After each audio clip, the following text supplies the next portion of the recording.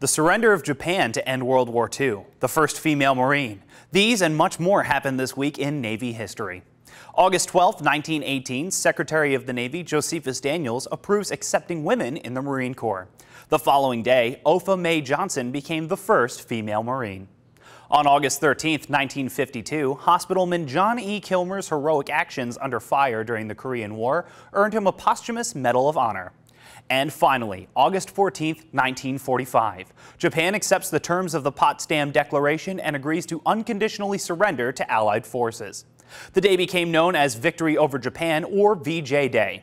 Celebrations erupted all over the nation as World War II finally came to a close.